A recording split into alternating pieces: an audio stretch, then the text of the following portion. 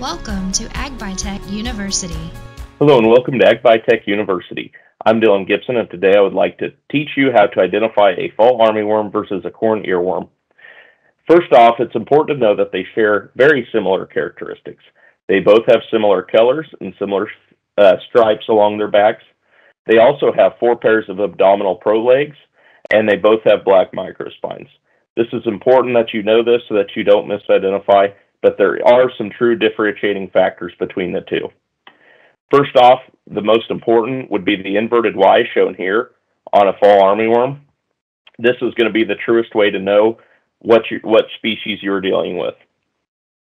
If they're in the very beginning stages, first or second instar, it might be difficult to see the inverted Y, in which case the second to the last segment of their body, you will see 4 larger dots in a square pattern shown here. Now, be careful with this because misidentification happens all the time when trying to identify them off the spots on their back, as both species do have black spots. That square pattern and the fact that the spots are slightly larger on the fall armyworm in that square pattern than the rest of the spots on its back are another kind of good way to tell.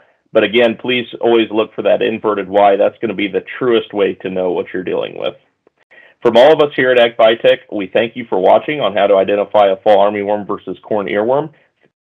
If you have any questions, email ask@agbitech.com or call us at 1-866-930-2108, and we will connect you to the right person. Thank you so much. Learn more at agbitech.us/university.